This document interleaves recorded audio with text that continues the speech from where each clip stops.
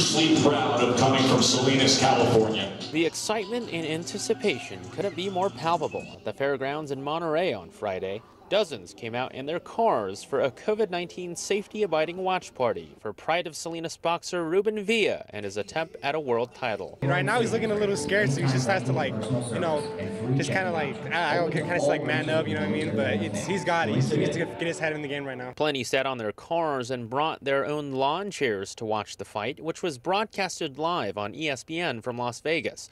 All were here to support Villa, who's had a sterling rise in fame for his tenacious fighting style and his unabashed pride for his hometown. From the moment about, I don't know, 2-3 weeks ago when we really started to publicize this, the support has been amazing from everybody in the community, and tonight shows. Salinas native, so, you know, go for the Salinas team. An Alvarez High School grad, Villa is very involved in the community back home. He's volunteered with several local charities collecting items for homeless children. He also sponsors after-school fitness programs. Villa's grandparents were agricultural workers who worked the strawberry fields in Salinas. Those roots helped him build his character. Very nice kid, humble, does a lot of community work. You know, he's one of us. He's this kid that has worked his butt off in the boxing world. And tonight, a shout out to Monterey County Supervisor Luis Alejo's father battling cancer. The words "Keep Fighting Tom" blazoned on Villa's shorts. Another sign that what he's fighting for is more than just himself.